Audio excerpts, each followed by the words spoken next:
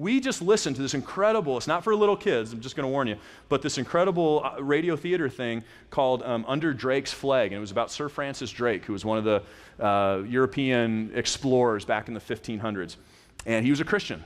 And he, in 1577, he recorded this prayer that he prayed, but he wrote it down, and I don't know, for prosperity or whatever, but he recorded this prayer. And I got to be honest with you, it kind of messed with me a little bit, in a good way.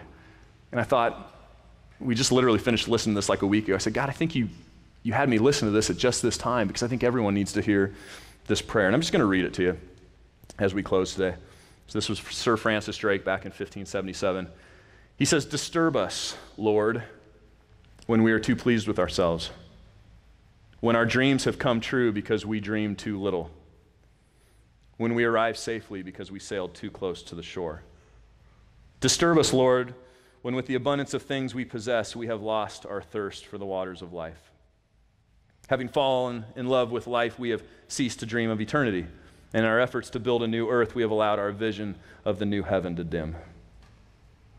Disturb us, Lord, to dare more boldly, to venture on wilder seas, where storms will show your mastery, where losing sight of land, we shall find the stars. We ask you to push back the horizons of our hopes and to push back the future in strength, courage, hope, and love.